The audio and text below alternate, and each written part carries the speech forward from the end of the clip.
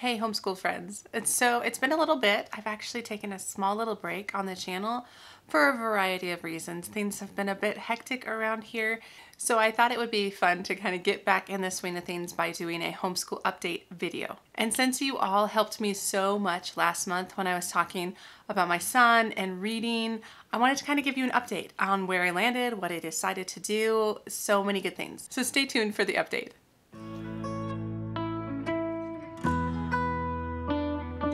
So hi, my name is Angie. Welcome to my channel if you are new here, or welcome back if you have been coming for a while. Today's video is my October homeschool update. And before I get into kind of specifics about what's going on, I did want to mention that I have a goal this year for reading. And I haven't shared the goal. I actually do have a video coming up talking about how I set kind of intentions and goals for this specific year. And this year, my goal has been reading. Teaching my kids to read.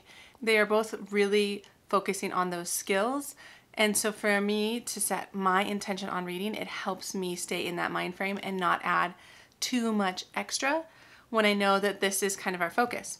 So I wanted to mention that on the front end because some of the changes I made were in response to that idea that I wanted to keep things focused on reading, if that makes sense. So I will jump in with our family subjects. Again, I am loving Sonlight. And so we've recently jumped back into history, and we've jumped in kind of pre-Revolutionary War, George Washington, all that stuff. Actually, let me show you. So we've been reading books like this one. So this is George versus George.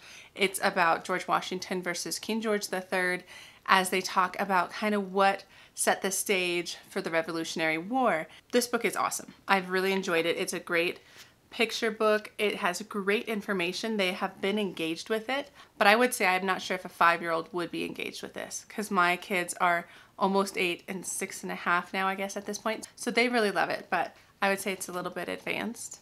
So that's been going really well. And what I've been liking is actually, let me just show you. So I've been liking these markable maps that Sonlight has. I wasn't using them. I didn't know how, but I figured out a way that really works. So what I do is I just give my kids kind of, they each have their own color marker, and as we were talking about what happened, like, and for instance, you can kind of see what my son was drawing here. We were talking about the taxes, how the England was trying to tax the colonists and they were getting mad, and then they threw the tea in the harbor, which he drew a picture of the ship. And what I had him do was basically narrate using his marker and the markable map after we kind of had gone through the lesson. And it was really cool because then I got to see what he understood, and he really had fun because he got to play with the markers and show me all the stuff. So I loved that. It was kind of this like light bulb moment where I was like, oh, that really works. That's a great way to pull narration out of history. So we've been loving the history and the science. So we got to the part, let me find my book, where we were reading about Pasteur. And the Pasteur's fight against microbes is what this book is called. And as you know, if you've been on my channel for a while, I'm a microbiologist. I have my PhD in microbiology. I love microbiology. And this book was so much fun. My kids loved it. They were so engaged. They were just talking about how he acted like a scientist and how he observed different things and how he grew them. And I feel like they were just kind of engrossed in his process of how he figured some stuff out, to the point where we got to the next day when we weren't reading this and my son was like, wait, are we reading about Pasteur? And I was like, no, but I love the fact that you liked it. And this just really speaks to enthusiasm. I'm enthusiastic about it. Like, I love it. And so they were just like all about it. And I'm just like, that's right. When I'm excited, they're excited. So it was a good reminder, and it's just been really fun. We've been really enjoying the science. But one thing about science that I do want to mention. So we have temporarily, at this moment, stopped doing the experiments. Only because it's just a little too much in my week, and it was causing me stress. But I have a plan. My plan, actually, there's two different ideas. One idea is I was thinking of either making it Science Saturdays so we can pick up some experiments on Saturday, or I could do Science Summers. So in other words, my thoughts are that I can go through all the material, all the reading, all the activity sheets, things like that during the school year, because we can easily fit that in, and then either do weekends or summertime to highlight some of the experiments, which just sounds fun to me. It gives us a little bit of a schedule in the summer potentially, and it also helps reinforce learning. For instance, we learned about something like the five senses, and then there was an experiment on hearing. I can't remember exactly what it was, but we would be able to talk about that in the summer and then be like, what do you guys remember from our learning from this past year? So that's my plan. And again, this change comes back to the idea of my intention being set on reading. So that's kind of our family subjects. Those are the two main ones we're doing, except for, I forgot, read-alouds. We finished Half Magic, so I was talking about this with you guys last time. We really enjoyed it. It's about just these kids, this family who find like this little token that is magical, but it only grants half of a wish, and just kind of their adventures from there.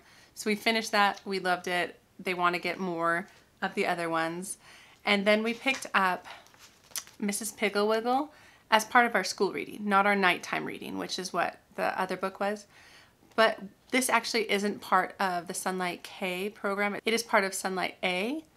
And I picked it up because we had already read My Father's Dragon, which is what was scheduled on our schedule. And so I'm like, I'll just pick up something from A because I'm not going to do Sonlight A with my big kids. They already did an Around the World program when we did Build Your Library, but I have picked up a used copy of Sonlight A for my twins when they get old enough. So I had a lot of these readers and they are loving this book. It's really funny. They're just always waiting to see what Mrs. Pigglewiggle is going to do next. What cure is she going to have for the kids? I don't know if you have read this, but it's really funny. And then as for the nighttime book, I always give them a choice. And I had like a stack of 5 books and they both agreed that they wanted to read Pippi Longstocking, which was a surprise because I had some other books in there. So this is again kind of a classic. It has some of that like older style writing. Actually, all 3 of these kind of are not super modern books, but they've really enjoyed them. And Pippi has just been a kick. Like they just think she's really funny. It's also good as we can talk about how the character of Pippi tends to lie a bunch. And we're working through that. So it's good. It's good character development, but it's really laugh out loud. And whenever we sit down on the couch at night, they're like, I wonder what Pippi's going to do today. And so it's just really, really cute. So we've been enjoying Pippi Longstocking. Okay, so next, my second grader, which he was kind of the topic of my last update, which you all helped me, gave me advice on brainstorming on kind of a new direction or kind of some ideas for how to supplement his reading, his phonics. And I will put a link up to that video, which was my September update video. In a nutshell, basically, I was saying that the current program we were using, which was all about reading 2, didn't quite have enough review. I was finding that he was stumbling over certain things we had learned in level 1. And most notably, which I didn't mention in the last video, but most notably it was the blends. So like if they had 2 consonants at the beginning or the end, or words who had blends at the beginning or the end, he just really struggled with. And once I kind of wrapped my head around that was kind of the big thing, we could either have gone back and redone a lot of level 1. But when I mentioned that, he just looked devastated. Like he couldn't imagine going back. And I was like, that's not the plan then. That's not a good idea. So in order to review those concepts, what I decided to go with was Abeka.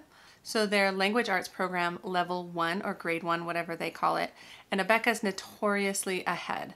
So using grade 1 for my second grader did not bug me. That seems very appropriate. And so what I did is I picked up a number of things. I picked up a lot of manipulatives, so I'll show you that. So I picked up a lot of the just different charts because a lot of the charts are blends. And so that's really helpful for him to kind of really zero in on the blends. And then I picked up the workbooks because I think he just needs more practice on recognizing the blends and having it be a routine thing. And so I picked up some of the worksheets, and you can see here they're working on full and flake and glue. And so he can circle the special sound and mark the vowels. So Abeka kind of filled in some gaps, and it also allowed me to kind of pitch it to him in the way of, I found something to supplement All About Reading, because we want to keep All About Reading. We're going to continue with it. We're just going to supplement it with a lot of these Abeka principles. And I sold it to him by saying, like, this will help you read faster. Not that I care if he reads faster, but he really wants to read right now. So he is super motivated by that idea that this will get him there quicker. And it will. Because as I look through the program, there's lots of different rules, such as the 1 vowel rule or the 2 vowel rule, which is just such a simple rule that can be used on a lot of different combinations, if it's no matter if it's a silent E rule or if it's like an O-A, A-I, A-Y, all the things that they can say the long sound on the first vowel and cross out the second vowel. It's helped him so much. He has just jumped in his ability to read. And I love All About Reading in the sense that they are more thorough, where they'll spend some time on those phonograms all by themselves, like the OA phonogram. And actually, I have no idea if Abeka will get to like the OA phonogram, but now he knows how to read words with the OA in the middle.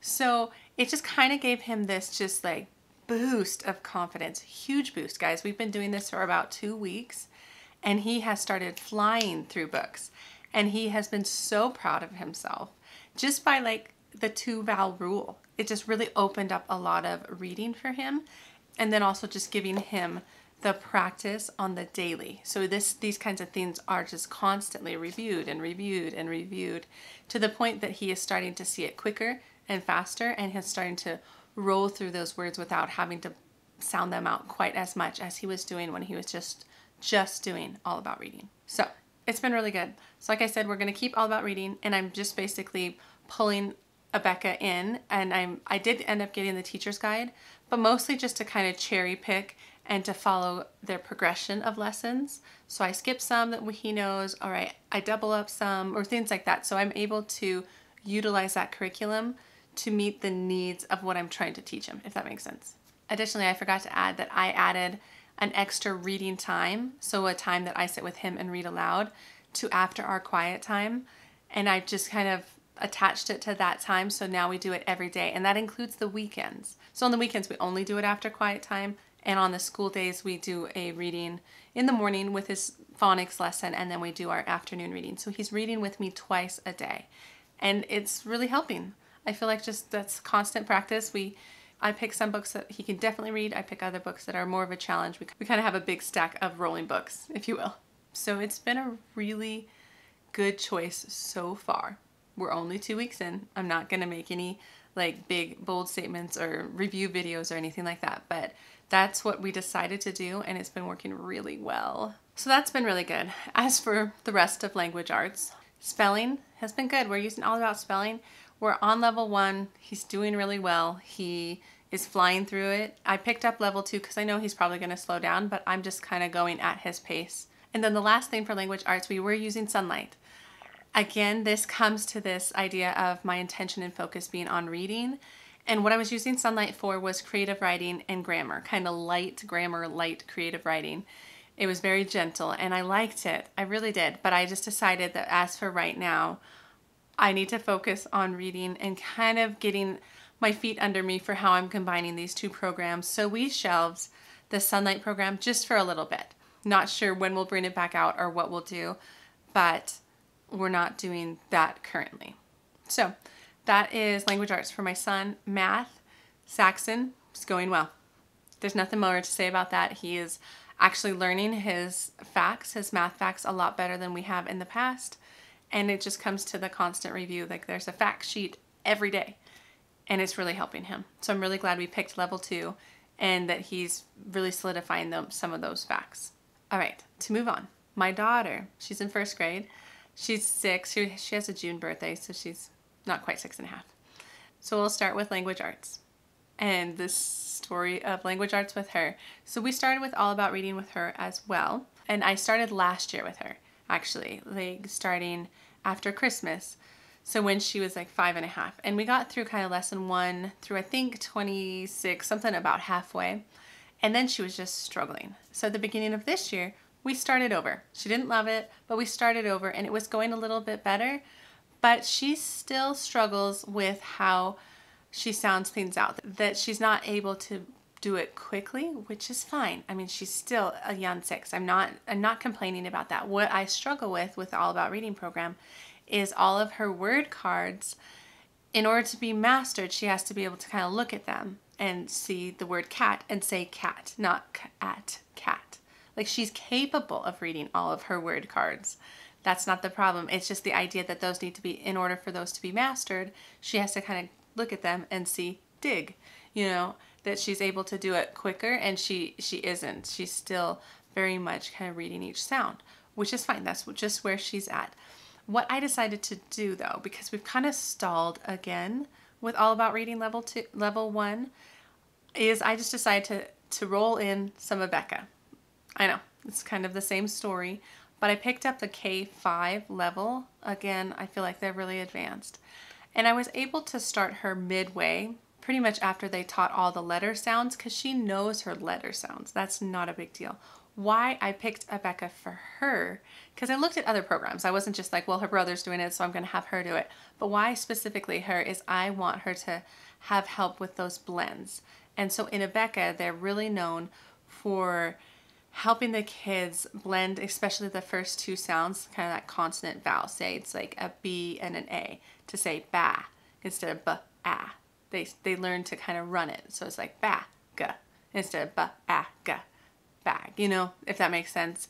And I think that would really help her as she learns to blend a little bit better. So I'm utilizing Abeka K5 pretty much for that. That is a very strong aspect of their program, is all these blend ladders and different flashcards. And so we're doing that. And at this point, I'm not sure if I'm just going to use Abeka for that to get her to a better spot and then go back to All About Reading, or if I'm just going to continue with Abeka.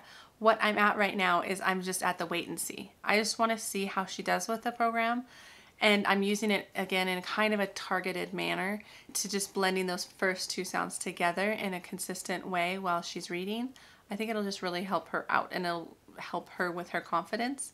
So that's what we're doing for phonics reading with my daughter. And we are also doing an additional reading in the afternoon. And so those I just picked Bob books or some of the Good and the Beautiful books that I picked up. I have an unboxing of a bunch of books I have for that. I actually have a video on the readers that I use with All About Reading. So I'll link that as well if that's helpful for anybody, because it can sometimes be hard to find extra things to use with your kids if you're using All About Reading. So yes, that's her language arts. We haven't picked up spelling yet. I might after Christmas, just because she does know all her phonograms from all the All About Reading we've been doing, and I think she would be fine with All About Spelling level 1. So I'm thinking about starting that, but not right now. Again, it's a year of reading. That's my goal. So that's her language arts. Oh, and that means that I did also drop Sonlight for her on the creative writing and the grammar. Just tabling it for now to really help us focus on the reading and phonics for right now. And like her brother, I picked up those worksheets from Abeka just to give her more practice, more kind of spiral, review, all that stuff. Okay, what's up? Now math for her. Saxon, level 1. She's doing great. She's probably going to finish level 1 before the end of the year, but I just take it at her pace. Like some days I just do 1 lesson, some days I do 2. She's pretty good at math. It hasn't been a struggle and she's just learning. So it's a good fit for right now. Okay, so as for my almost 4-year-olds, guys, they turned 4. My twins turned 4 around Thanksgiving. And they're just really fun. It's a fun age. It's a challenging age, but it's a fun age. And so as for preschool for them, we really aren't doing anything at home. I read some of the Sonlight books that I picked up for the preschool program, but that's it. And I'm fine with that. I think the reading is really what I wanted for them anyway. And I actually did just sign them up for 1 more day of preschool at the preschool that's just a couple blocks from my house. So they were doing 2 mornings, now they're doing 3. And really what it came down to is just the fact that all my kids are so close together, and it's just challenging to have 2 almost 4-year-olds while you're trying to teach reading. It takes a lot of my attention to teach reading, and it should. And it takes a lot of my kids' focus, my big kids. They need to focus. And so sometimes the twins were just really disruptive. And so it was just challenging. And then I also know that they love preschool. They've been really enjoying the 2 days a week they have been going. And so I'm like, it's worth it. It's worth it for me to be able to have a little bit more time to focus on teaching my kids, my big kids. And it's good for them because they've just been loving it. And as for what we do next year, I'm not sure, but I just decided it was smart to add 1 more day to our week to just help me out. So that's what we decided to do, and it's just been great. So that is my October homeschool update. Sorry, I've been a little MIA lately, but I'm back hopefully a little bit more consistently than I was before. And again, thank you all for commenting so much on my last update. It was so helpful. Just the general feel of what everybody was saying really helped me nail down like worksheets for review and more kind of manipulative and flashcard practice. So it was just really helpful. So thank you again. So anyway, that is what I have for this video. I hope you liked it. If you did, please hit the like button, subscribe, all those things. But otherwise, I will see you in the next homeschool video. All right, guys, take care.